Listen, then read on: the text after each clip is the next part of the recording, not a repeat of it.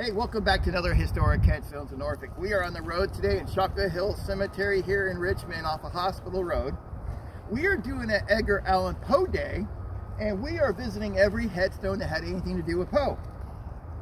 Today, we are at this headstone here. It's, as you can tell, it gets a lot of visitors, and it's for Elmira Royster Shelton. She was the first and last romantic attachment of Poe. She was a probable subject of several of his poems. Born Sarah Royster, she was raised and brought up here in Richmond, Virginia by a well-off family and first met Poe in 1825, almost 200 years ago. We are dealing with a lot of history here. Although in their mid-teens, the pair formed an attachment and were secretly engaged. Elmira's father, however, was quite opposed to the match as he learned that Poe was disinherited by his wealthy stepfather, John Allan, as we talk about in another video. When Poe left Richmond to attend the University of Virginia, Mr. Royster intercepted Poe's letters to her, and thinking that Poe had forgotten her, at the age of 17, she married Alexander Shelton, who has become wealthy in the transportation business.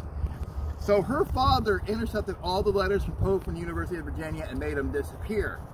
She thought that he left her and ditched her and she moved on, which is not the case. All right. Shelton died in 1844, leaving her with a large inheritance, but with stipulations that she would forfeit most of it if she remarried. By 1848, Poe's child bride, Virginia, had also died, and he called on her while visiting Richmond. She attended some of his lectures and poetry performances, and the two renewed their relationship, despite the resistance of her children and despite the provisions of Mr. Shelton's will. She would only lose the money if she married Poe, which is kind of a, kind of a messed up situation, but that's the way it was back then. She was a religious lady who would never take up with a great writer a second time, had she not known that his reputation as a drinker. He was a heavy drinker and he was a heavy gambler. Though it is equally certain that she had to have been unaware of the stipulations of romance, she did not know about the romancing of Sarah Whitman in Rhode Island. She had no clue about that. When Poe left Richmond on September 27, 1849, he was expecting to return soon for his marriage to her, but he was to die in Baltimore on October 7th. As we all know, he's buried up there, under circumstances that remain mysterious. We still have no clue why he died. She never remarried, and for many years denied that she was ever engaged to Poe, although she would submit everything to Poe's doctor, Dr. John Joseph Maron, in June 1884. Historians sometimes question the doctor's account, although general consensus that he tended to magnify his own parts and events, and he never actually lied. The truth, however, had been generally known, and she was commonly called Poe's Lenore. Now, you remember all this stuff he wrote about Lenore, it was about her. Sometimes even to her face. In Richmond, for the rest of her life, in her obituary in Richmond Whig, referred to her as Poe's first and last love.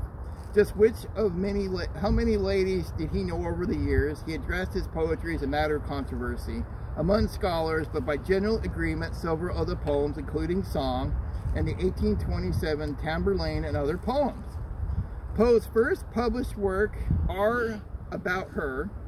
Many authorities contended that she was the lost Lenore of Poe's 1845 magnus opus, The Raven, and Annabel Lee of the 1849 published work of that name.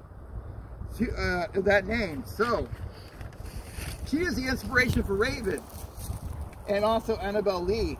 That's all about her, and I know he published other poems about her too. This is the first and last love of Poe. And that was over 200 years ago. It's just amazing how much history is here in Richmond. But if you ever want to come visit her, she is in the right almost against Hospital Road on the north side of the cemetery. As you can see, there's a hospital there, the Civil War Hospital. And she's got a tabletop headstone or tomb. And it's really neat. You can see all the people leaving rocks on there. I left a rock on here before too. So there's a lot of visitors here. All right, guys, take care and have a great day.